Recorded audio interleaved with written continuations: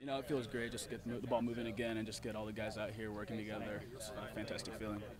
I guess lots of couple seniors, Jamie, Dylan, Patrick, who are maybe some of the freshmen, some of the returning guys you see filling in, trying to fill some of those holes.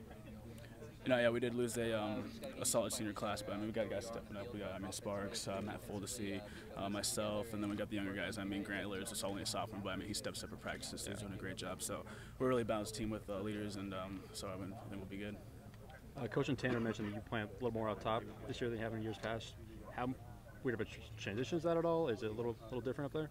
I mean, I played it sophomore year as well, so I mean, it's not a huge transition. So I mean, I feel comfortable up there, definitely.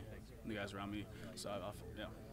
Are you maybe looking to take a more sort of role in the offense, score a lot more goals, and maybe get yourself some more? Yeah, definitely.